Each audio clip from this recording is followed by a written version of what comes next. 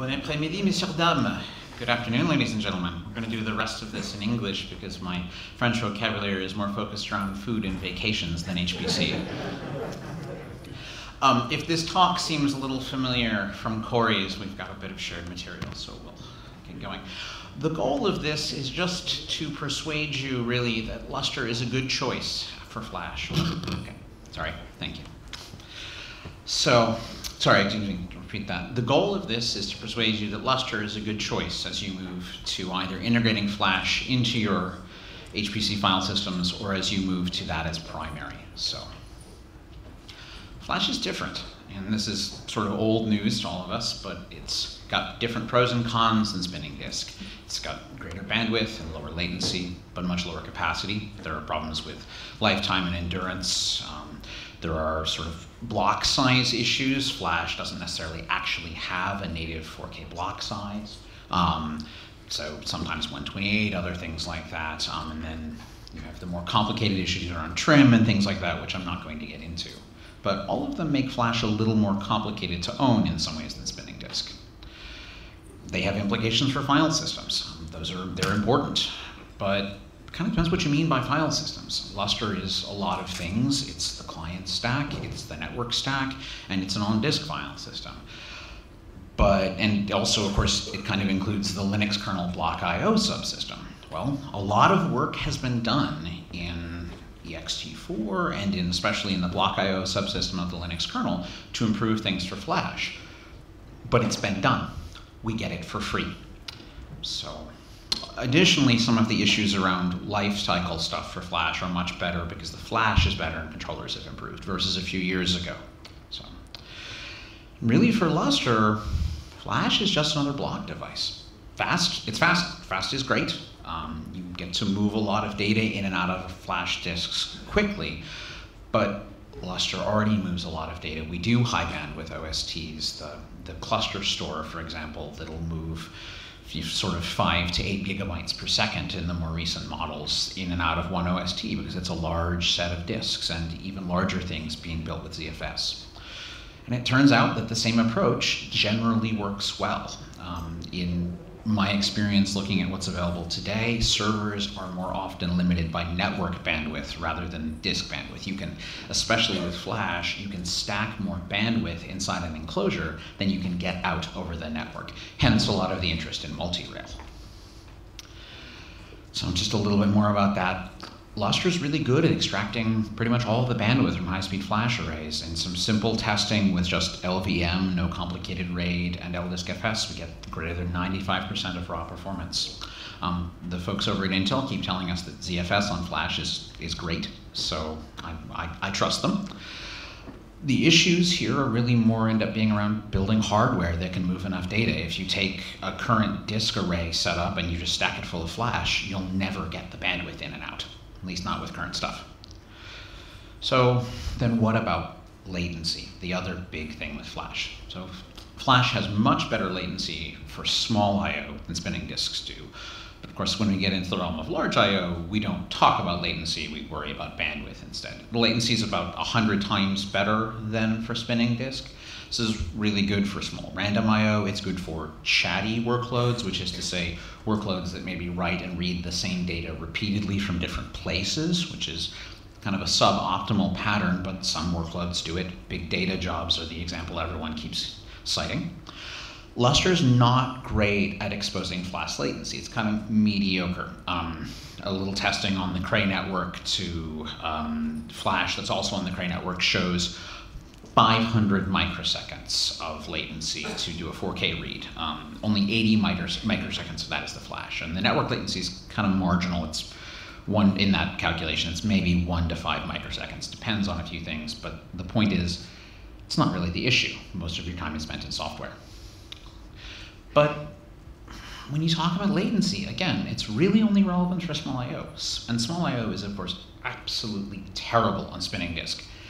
But it's still kind of bad on Flash. Everybody advertises, well, we can do so many IOPS at 4K. What they don't mention is when you multiply those numbers together, suddenly that's a third of the top-end bandwidth your Flash reports. You've got your Flash that can do 5 gigabytes a second or whatever of reads. Well, if you actually do 4K reads, you'll notice that times the IOPS, you're getting 2 gigabytes a second or something.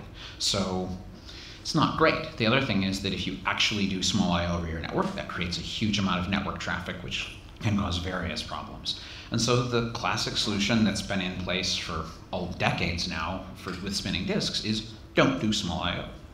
We do that by using the page cache. So sequential small I/O doesn't have to be small to disk or over the network. That means for reads, you do read ahead, and for writes, you do write aggregation, sometimes called write behind. So Lustre just doesn't do small I/O down to the disk unless it's forced, which would be direct I/O, small random reads, or some kinds of conflicting I/O. So and this works well for Flash. Batching up I/O to larger chunks is a good solution for Flash, just like for spinning disk. The other way that people have suggested to me when we started looking into this to deal with it is, oh, do direct I/O, the latency is lower. Well, yeah, you're still usually better off letting the page cache batch your I/O up, except for random reads, which we'll get to a little more later. So small I/O, though, the really small stuff is still tough. So we'll talk a little bit about some work that Cray is doing to improve that.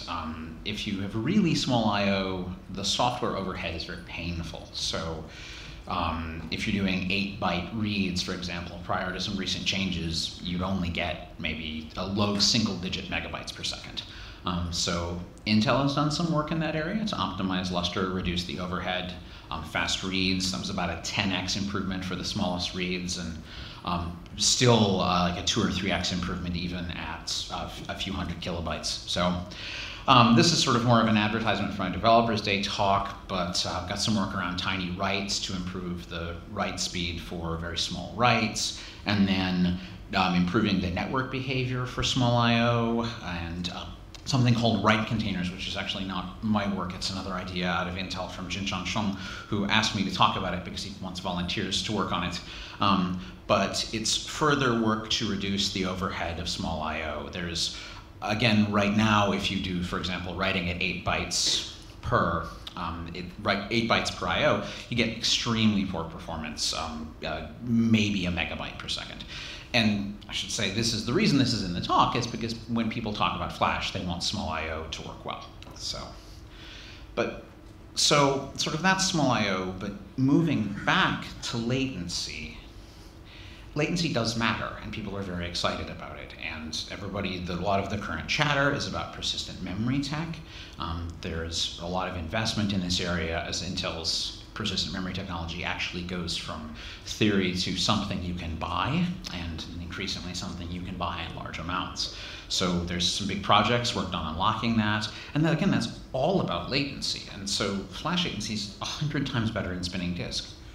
And as I said before, Lustre can't fully expose that, so shouldn't we be concerned about that? But yes, but no. So if we talk about latency realms, something that's going to be very familiar to people who watched the Deos talks for the last few years. You've got your spinning disk, about 10 milliseconds to do an I/O. Again, these are round numbers. Someone from our new cluster store division complained to me that it's really more like 7 milliseconds on the recent disks, and I pointed out that 10 is fine for this purpose. For your parallel file system, you're at maybe 500 to 700 microseconds, which is, so that's roughly, you've got a factor of 100 in there, well, more like a factor of 10, actually, I'm sorry. And then with Flash, you do have a full factor of 100. Flash I/O latencies are, broadly speaking, 100 microseconds. And then the new persistent memory tech, at least they tell us soon, we'll be able to do a single microsecond for small I/O. And then just for reference, a one-sided MPI communication on the Cray Aries network takes a little under a microsecond. And then 1,000 CPU cycles off of a modern CPU is 0.25 microseconds. So I just want to call attention to the fact that we've got 10 to the fourth is the factor between the spinning disk and, say, the single microsecond. So that's 10,000 times. So if we look at sort of the latency, the different areas of latency you've got on your left up there, you've got spinning disk latency, so that the size of that pie is 10 milliseconds. So if you're doing I/O to spinning disk, 94% of your time, this is just roughly 90-something% of your time is spent waiting for the disk. Then if you move, and so only maybe 5 to 10% is spent in Lustre itself. So Lustre's latency isn't important. Then if we start looking at Flash, now Flash is the green there, and this one is a tenth the size of the previous one. So we're looking at 1 millisecond. So your traditional parallel file system like Lustre is now, say, 70 to 80% of the time you spend doing I/O is spent in software there. So that hurts a little. But again, notice that the total time spent is, total time is still 10 times less. So, and then if you look at, you've got something like a latency optimized PFS, like it's sort of a simplified I/O forwarder type thing.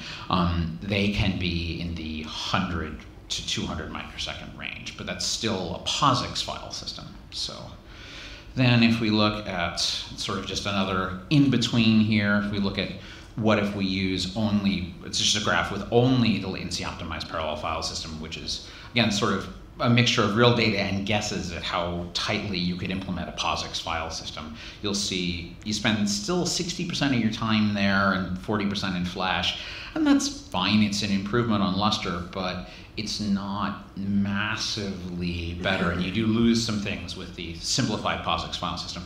But the real point of these two slides is the next one, which is, so we've got 250 microseconds on the left and 2.5 microseconds on the right, which is a general observation about the latency of persistent memory. It's another 100 times lower. So for example, your latency optimized parallel file system is order of 100 microseconds, broadly speaking, and your persistent memory is 1 microsecond. It's completely wrong scale. And that's just a little bit, just lead into the difficulties of doing POSIX with a persistent memory type environment. So all of this has been reflected in application design. Doing MPI communication between nodes and computes sort of broadly comparable, and we've gotten used to it. And then I/O is many times slower, specifically 10,000 times slower. So the application model everyone uses is you interleave your compute and your communication, but you avoid I/O as much as possible. You do it all at the beginning or all at the end or in large chunks in the middle. So applications sort of compute, message passing, compute, message passing, and then because you have to, you go do as much I/O as you can all at once, and then you go back to your normal workflow. So then talking about sort of medium latency things, so we're out of the world of spinning disk and we're in Flash. So now maybe 500 microseconds for Lustre and Flash, just as an estimate. And then that's 20 times, 10 to 20 times better than spinning disk and Lustre. So you really do get a lot of benefit from Lustre and Flash. It's not all the possible benefit, but you do get a lot. So you would be best advised to avoid doing your purely latency sensitive workloads on a parallel file system. But if you're going to do it, but if you're going to do it anyway, you'll be much happier with Flash in your Lustre file system than with spinning disks. But on the other hand, is that worth redesigning for? We aren't fully unlocking the latency of Flash. It's 100 times better than your spinning disk-based parallel file systems. So yeah, 100 microseconds, but that's 100 times slower than an MPI communication.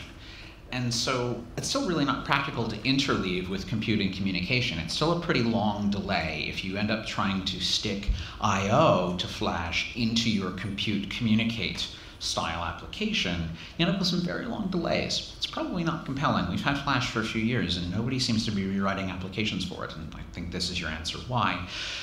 Now, persistent memory is different. With a single microsecond scale latency, suddenly doing compute, message passing, storage, all kind of broadly in the same time frame. And so you start looking at doing something different there. And that's the point. Persistent memory is very different, and it will enable new styles of application, possibly instant checkpoint, things like that. All sorts of interesting ideas, a lot of which are still very much on the drawing board. And POSIX compliance there is impossible. You have 1 microsecond. There's no way to get consistency in a distributed file system in a single microsecond. It's just impossible. So Lustre will never really be the enabling tech in the persistent memory world. So you've got projects like Intel's DeOSM, but Lustre seems to be good enough for Flash. So flash latency just isn't low enough to justify a redesign. And so, sort of got our silly quote, but the future is seldom the same as the past. But seldom, but not always. Lustre is still moving forward.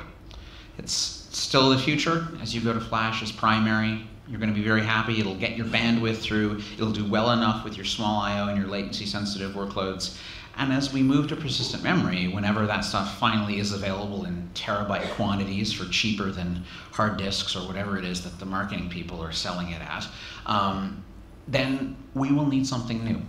And maybe Lustre can be part of your stack then, but Lustre can do flash and can't do persistent memory. And since we are here today in the world of flash for the next few years, we should be happy with Lustre and flash.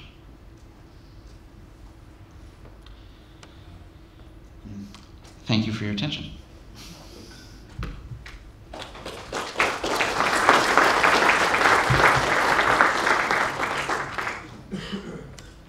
Question?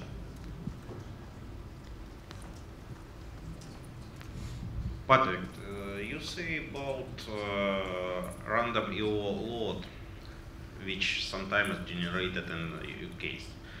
Did its workload generated for single file in time, or it is for different files in same time? Sure. I tried both many files and single file. Many file works better than single file. Some of the issues that you highlighted in some of the work that I've seen recently were related to single file stuff, server-side issues. I ask about difference. Lustre protocol have an ability to send and update this for more than one object in same time. So to send what again? I'm sorry. Currently, Lustre client send and update this from one OST object in one time, but wire protocol have the ability to the some number of objects in on time. So if client generated a random IO for different files, it have an ability to pack in a single RPC and unpack on OST. So it will be safer latency. That is a very interesting idea.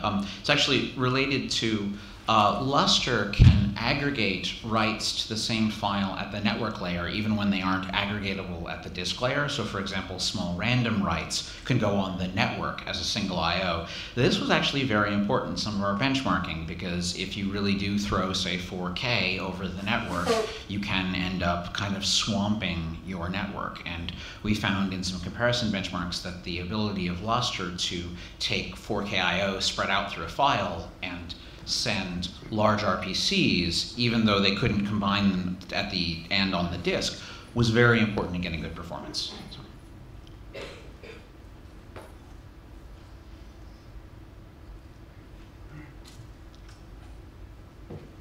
Okay, well, thank you, Patrick.